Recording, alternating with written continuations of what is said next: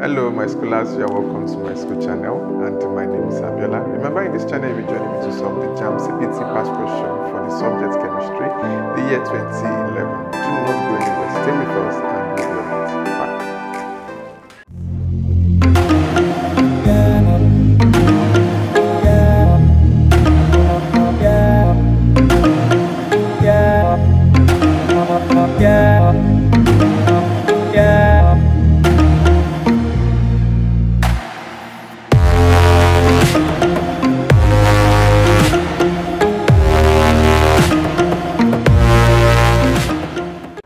Welcome back to my school channel, and in this video segment you are joining me to solve question 1 to 25. So let's start with question number 1. What is the concentration of a solution containing 2 grams of sodium hydroxide in 100 cm cube of solution? Okay, so some may decide to use the relationship between molar mass and mole. Okay, remember that molar mass is mass over mole, but I have decided to use this formula for mass concentration, okay, equals the mass of the solute, which is 2 over the volume, okay. Remember, the volume here should be in dm cube, but we are given the volume in cm cube. So recall that 1000 cm cube equals 1 dm cube. Therefore, 100 cm cube equals x. So by the time we cross multiply, we'll see that it is 100 times 1 over 1000, right? So not 10,000, 1000. So we'd have 100 here 1, 100 here 10, okay? That makes 0.1 dm cube. So that will be 2 divided by 0.1, okay? That should give us 20 gram per dm cube. Units for mass, gram, then volume, dm cube. So recall that molar concentration, molar conc. Of course, you can use different formulas, but I'm going to use molar conc equals mass conc, mass concentration, all right, over molar mass. Okay, so the molar mass of sodium hydroxide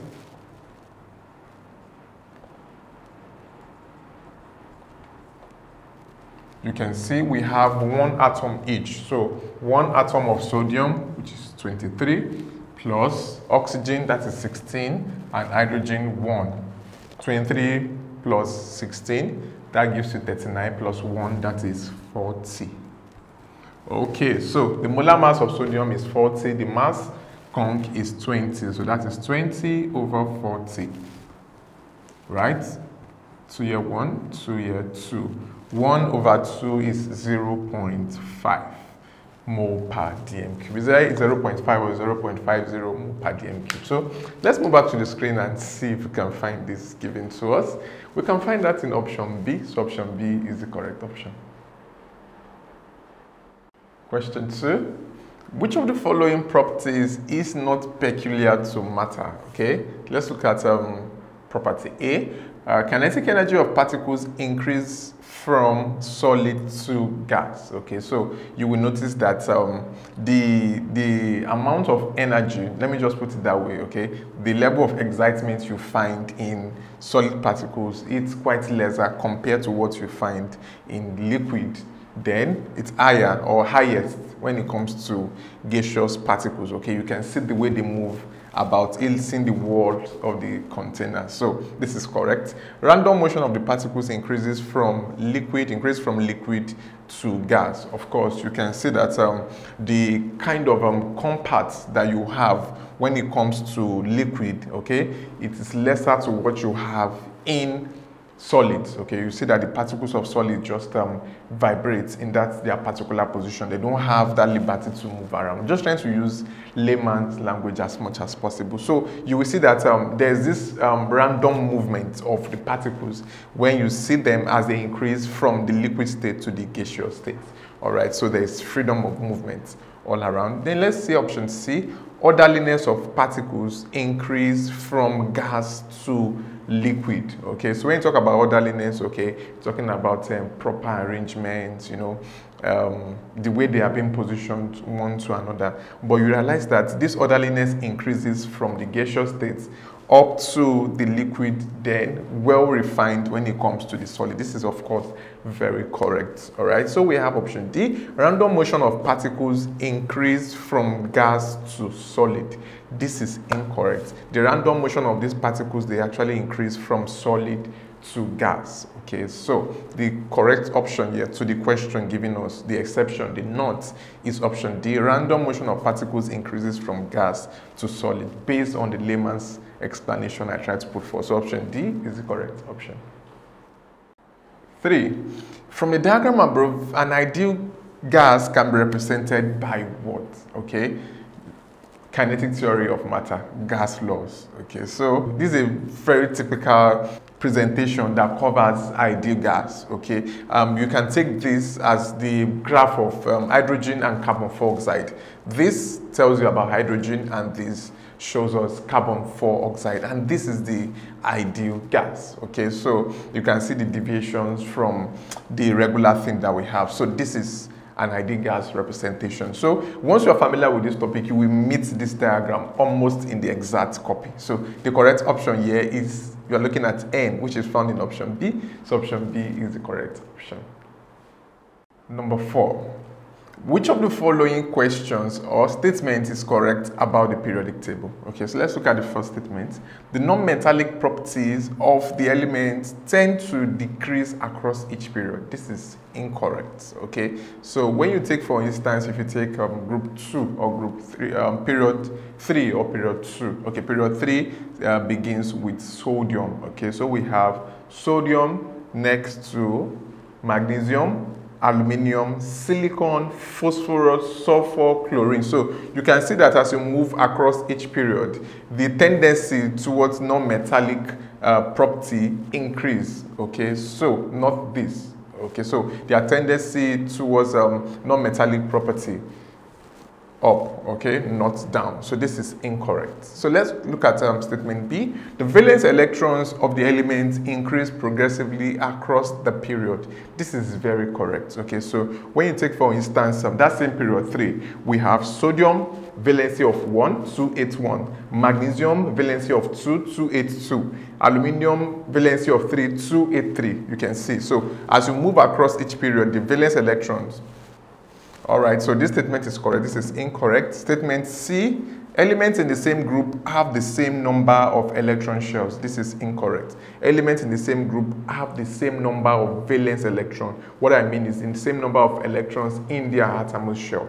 So let's look at statement D. This is also incorrect, incorrect, incorrect. Statement D, elements in the same period have the same number of valence electrons. No, this should be a switch, okay? It should have been written as elements in the same period have the same number of electron shells, and elements in the same group have the same number of valence electrons. So statements C and D mix up. So they are incorrect. Statement A incorrect. The only correct statement here is statement B. So option B is the correct option. Question 5. The relative atomic mass of a natural occurring lithium consisting of 90%, this is lithium, okay, the atomic mass and the atomic number, atomic mass and the atomic number. These are isotopes, okay? So we have 10% for this other one. So we are asked to find the relative atomic mass of this particular naturally occurring lithium, okay? It's just very easy. You just have to bring the percentage of abundance, which is 90 times the atomic mass, that is 7, okay? You add it to the percentage abundance, all right, multiplies by the atomic mass, 6, 10 over 100. Okay, so 90 times 7, that gives us 630 plus this, 60 over 100, 100%, okay? So we have 690 over 100. All right, so 0 strikes out 0. 69 divided by 10, we have 6.9, roughly 7. So let's see if we have 6.9 or 7 given to us in the options provided. Okay, we can find that in option A, so option A is the correct option. 6. An isotope has an atomic number of 15 and a mass number of 31. Okay, so the number of protons it contains is what? So don't bother yourself, okay? Just know that the proton number is the atomic number. So if the atomic number is 15, then the number of protons present is 15. The number of neutrons present is 16 because mass number equals protons plus neutrons, number of protons plus number of neutrons. So if the mass number is 31, definitely the number of neutrons is 16 and the number of protons is 15. Atomic number is the same or is equals to proton number. So the correct option here is option B, 450. Question 7. The molecular lattice of iodine is held together by what? Okay, so we should first note that for molecular solids, okay, their molecules are arranged in regular patterns to give the crystal lattice. Okay, so and we should also note that generally the kind of force that is available, they are weak. Okay, and we are talking about van der Waals forces in this context. Okay, van der Waals forces and dipole, we are talking about hydrogen bond. Okay, so generally we know that the van der Waals force, okay, this we are pointing to, okay, is this can be found or is present, okay, in molecular solids. Okay, so to be very specific, when you talk about naphthalene, you talk about ice, you talk about iodine. Okay, what we find there that is holding the molecules together, the molecular lattice of iodine is held together by option D, van der Waals forces. So option D is the correct option. Question 8. The arrangement of particles in crystal lattices can be studied using what? We are talking about X-ray analysis. Even big organic molecules like proteins, we're talking about X-rays, okay? Metal particles being put together or being seen together in this lattice form, you also use X-ray analysis, okay? Talking about ionic compounds, the electron density maps, X-ray analysis. So in chemistry, these are the usefulness of X-rays. So when it comes to the study of the arrangement of particles in crystal lattices, that is X-ray. Okay, big organic molecules like protein, X-ray, just for repetition. So the correct option is option A for X-rays. Number 9. From the diagram above, find the amount of solute deposited when 200 cm cube of the solution is cooled from 55 degrees Celsius to 40 degrees Celsius. 55 right here. Okay, so we are looking at somewhat around 7. Okay, let's just take the presentation there. And let's look at 40. Then 40 should fall close to 6. All right, so if you look at the amount of solutes we are looking at, that is number of moles, that is 7. All right, at 55 minus 6 at 40, 7 minus 6, that is 1. So normally we are talking about 200 centimeter cube, that's for volume. Normally you should know that we know that 1000 cm cube should deposit to 1 mole, okay? But right now it is being divided by 5, that is 200 cm cube. 200 cm cube is 1000 divided by 5. So that means the amount of solute 2, that will be moles 1 divided by 5. Or you can take it the other way like this. 1000 cm cube will deposit 1 mole. Therefore 200 cm cube will deposit X. When you cross multiply, okay, what you have is 1 over 5 or 200 over 1000, okay? That still gives you 1 over 5, and when you divide further, that gives you 0.2 or 0.20. So the correct option is option B for 0.20 moles. Question 10. The importance of sodium aluminate 3 in the treatment of water is to do what? Is to cause coagulation. You know, when you talk about treating water for supply, sound supply, you are looking at coagulation, you are looking at sedimentation, you are looking at filtration and disinfection. So when you add potash alum or this, okay, what you want to cause is coagulation. They will clump together, the dirt will clump together to form floc. Okay, so this is what settles down rapidly. Then the next thing you do is you have to filter it using a filter bed, okay, so that the remaining fine particles will be eliminated. All right, so once that is done, what you need to do is you need to kill germs. Okay, you talk about coagulation, you talk about sedimentation, you talk about filtration, and we are talking about disinfection. So you kill germs using chlorine. All right, so you now introduce iodine to prevent goiter, and fluorine to prevent tooth decay. Okay, so that is, I'm mentioning the chemicals used right now. Then if you want to neutralize acidity, we are looking at calcium oxide, calcium hydroxide, okay? That's also to remove the hardness of water. So what is being introduced to cause coagulation or flocculation is potash alum or sodium aluminate 3. So the correct option here is option A, to cause coagulation. Do not forget that you can get any of the Myschool tools so that you can better prepare for your coming exam. So all you need to do, click on that link. It's going to take you to the Myschool website. Okay, right there you can get the Myschool mobile app for your smartphones, okay, or the Myschool software for your laptops and desktops. So let's tackle question 11. With what type of bond exists between an element X with atomic number 12? So what element, atomic number 12? We are looking at magnesium, okay? Sodium is 11, magnesium is 12, aluminum is 13, okay? So we've identified element X as magnesium with valency of 2. Remember, 282, the configuration, okay? And Y with atomic number 17. This is chlorine, 287, okay? It needs to get 1 electron for you to obey the rule. So we are looking at magnesium and chlorine, okay? So you know that definitely magnesium will give out 2 electrons. That is why when you see the ion, you have Mg2 plus and this Cl minus, okay? So that means you need 2 chlorine atoms for them to be able to get these 2 electrons that magnesium is ready to donate. Okay, so that will give you MgCl2. So you can see that one is giving out, one is receiving. That kind of bond tells you that you are talking about electrovalent or ionic bond. So the correct option here is option A for electrovalent bond. Please do not forget to hit that like button.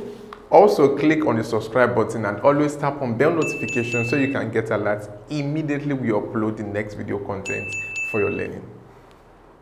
Hardness of water is mainly due to the presence of limestone, okay, when water dissolves with limestone or gypsum in it, okay. So, you know, when water flows over a soil and we can tell that gypsum, I'm taking this as gypsum as well, okay, it is sparingly soluble in water. But water that contains CO2, carbon dioxide to be precise, okay, will be able to dissolve or make this soluble in it. So the presence of these two, okay, they are responsible for the hardness of water. When you look at calcium hydroxide, you are talking about slake lime. Use it to remove temporary hardness. Okay, when we come down to caustic soda, sodium hydroxide, you are talking about removal of permanent hardness of water. So hardness of water is mainly due to the presence of limestone, CaCO3, or calcium tetrasulfate 6, all right, gypsum. So the correct option here is option B. Question 13. A suitable solvent for iodine and naphthalene is what? Okay, so we know that iodine is sparingly soluble in water, okay? It is soluble in potassium iodide. I'm talking about iodine. Potassium iodide, you are looking at ether, you are looking at ethanol. Talk about tincture of iodine, okay? So, and we can tell that to an extent naphthalene is soluble when it comes to alcohols. I can point to ethanol. So the common solvent that we can use for both of them, at least that can agree well, is according to the option we find the option B for ethanol. 14. Which of the following noble gases is commonly found in the atmosphere? So we are talking about air, and we know that air is a mixture of gases. Okay, we are looking at oxygen as one of its constituents. We have carbon dioxide, we have nitrogen, we have rare gases. We are talking about argon, about 1.2% of the atmosphere. Okay, we have dust, moisture, and what have you. So going back to the question, which of the following noble gases or rare gases is commonly found in the atmosphere? All of these listed here, they belong to group O. You can call them noble gases or rare gases. The one found in air, 1.2 of the atmosphere, is argon. So the correct option here is option D for argon. Question 15. We have dinitrogen, okay, tetraoxide, all right, to give you nitrogen dioxide. All right, so this tells you that this is an endothermic reaction. So if you follow the Chatelaya's principle, what you will notice that an increase in temperature, okay, will cause the equilibrium position to shift to the right, and the equilibrium constant will increase in value. Okay, that will favor the forward reaction. So the correct option here is option A. It will cause an increase in the value of the equilibrium constant K, and the equilibrium position will shift to the right. Endothermic reaction. So the correct option here is option A. Number 16, in the reaction above, we have acetate ion is what? Okay, it is a conjugate base to acetic acid. All right, so if you use the Bronsted-Lowry proton theory of acid and base, okay, so you know, once an acid, no, it is based on proton. Once the acid loses a proton, okay, it forms a conjugate base. So this is a conjugate base to this acid. Okay, then once the base receives a proton, okay, it forms a conjugate acid. All right, so the conjugate acid for hydroxide ion here is this, water. Okay, the conjugate base to the acetic acid here is acetate ion. So in the reaction above, acetate ion is what? Is a conjugate base to acetic acid. So option A is the correct option. Question 17. How many cations will be produced from a solution of potassium aluminum tetra sulfate 6? Okay, at first this is a double salt, and this is what double salts do. Okay, they ionize in solution to produce usually 2 cations, positively charged ions, okay, and 1 anion, negative charge. So how many cations will be produced from a solution of this? We are talking about 2. That is found in option D. So option D is the correct option. Question 18. Which of the following is not an alkali? So when you look at the definition of alkali, we're talking about basic hydroxide which is soluble in water. Okay, so if you look through, at first, before we even go into the question, let's add this information to it. Ammonia production used in making or production of detergents. Magnesium hydroxide, we're talking about manufacture of toothpaste.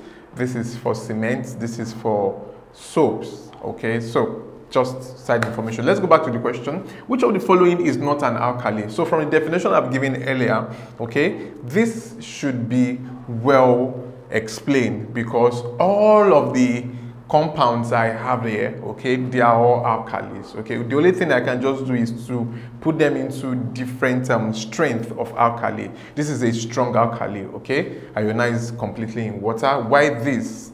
Okay, ionizes slightly in water. Okay, so this is an alkaline gas. Okay, these are weak alkalis, weak, strong alkalis. So they are all alkalis. So just to put it properly, in case you see this presentation somewhere else and the question being framed in a different manner, you should know that these are weak alkalis, alkaline gas. Okay, these are weak alkalis, and this is a strong alkali. So that is what we should do to this particular question. Question 19.